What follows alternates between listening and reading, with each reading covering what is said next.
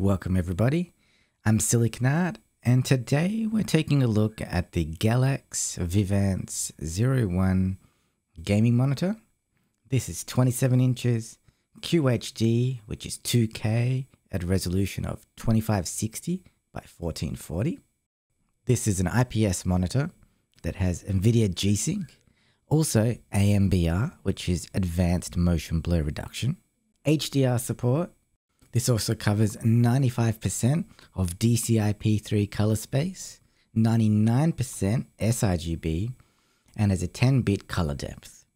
Not only that, its refresh rate can go up to 165 Hz. It features a low blue light mode and also has built-in speakers. In the box, we have the base of the stand, which is metal, the neck of the stand, a DisplayPort cable, the power brick, the power cable. Do note mine was a European version, but don't worry about that. It's just a standard kettle cable connection, so you can swap out for the country of your choice. In Australia, we run at 240 volts, so that's not a problem. We just plug in our normal cable and off we go.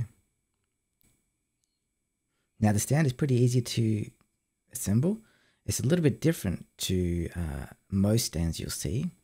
There's no thumb screw. Instead, there are these little clips inside the base where you simply slide in the neck of the stand like so.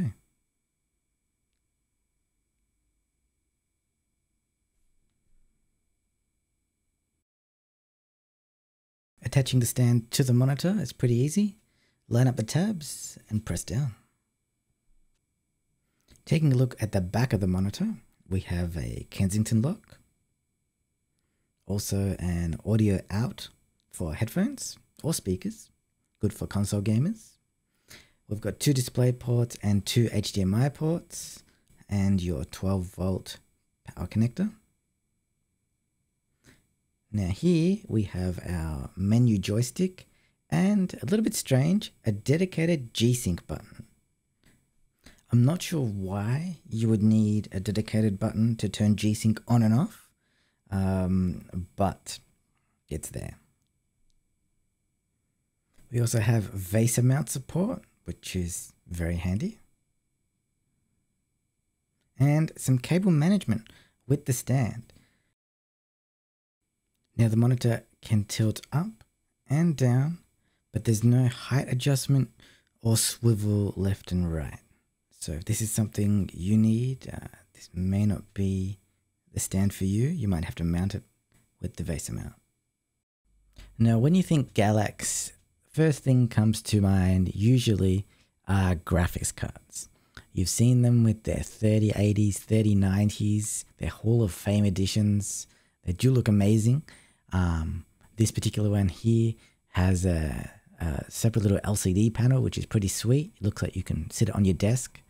But in case you didn't know, or you've seen their logo somewhere before, it may have been in 3D Mark. 3D Mark is a benchmarking software that many enthusiasts use. And if you have a look here at the footage, there it is. GALAX is all over 3D Mark. The bezels are very thin, which is great. There is a bit of a black border that goes all around the edge of the screen, but this seems pretty common with most monitors nowadays. One day we'll get to go all the way to the very edge, and that's when it will look amazing. Now we have the OSD, or the on-screen display, which is basically the menu system for the monitor itself. We use that little joystick at the back, which is, I'd say, no better than any other joystick menu system that is on other monitors. I'm yet to find one that actually makes sense. For instance, here, to go across the menu items at the top of the screen there, you have to go up and down on the joystick, not left and right. But then the back button on the joystick is to the left. Yeah, and then the enter button is when you click in the joystick. It's definitely not easy to get used to, and I wouldn't want to use it very often, but that's what they've got on this one, and it takes a bit of getting used to, that's for sure. I'm going to go through quickly what we have here as options, as long as I can work this joystick. We have colors. We've got HDR options to turn that on and off. We have got a volume option for the output on the speakers or the headphones.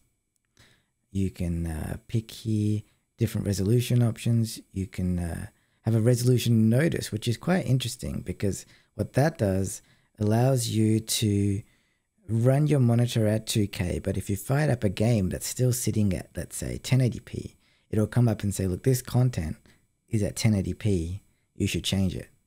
And for those people who, you know, don't realize that's quite handy. It can be a bit of annoying sometimes, so after a while you'll turn it off and everything will eventually be 2K. But yeah, it's a feature. This is where you can adjust G-Sync on and off, as well as that dedicated button at the back of the monitor. Still don't know why we have that there, but that's an option. Then you've got AMBR there as well, which is the Advanced Motion Blur Reduction option. Be aware you can't have G-Sync and AMBR on at the same time. It is one or the other. Out of the box, it runs at 60 Hz, so make sure you head over to the NVIDIA control panel and bump it up to its native 165 Hz. Select the 1440p setting and you'll be off to the races. Next up, we'll head to the G-Sync section. Make sure that's turned on. We can see it's enabled. And now you'll be able to game at 165 Hz without any screen tearing at 2K. Now I know this is not the most scientific test ever, but here we have Rise of the Tomb Raider running at 2K all max settings on a 3090. Now we can see side by side what HDR on and HDR off looks like when playing Rise of the Tomb Raider. Now below you'll see there are chapter markers, so if you don't want to watch the whole benchmark, you're welcome to skip ahead.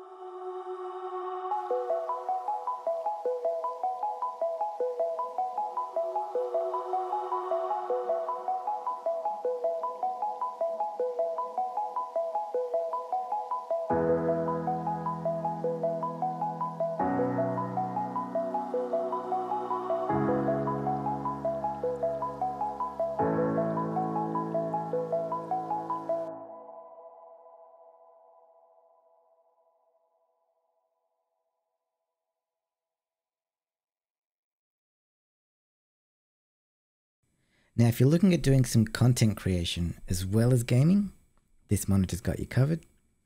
Great color accuracy, heaps of screen real estate, everything's crisp and sharp. You can put so many more tools and palettes on the side. It's great. So whether you're into competitive esport titles like Valorant, or an action RPG like The Ascent here, or maybe even more action with some cyberpunk, this looked really good with the IPS panel, or a hero shooter like Overwatch. Overall, this monitor performed really well. Thanks again to GALAX for sending it out.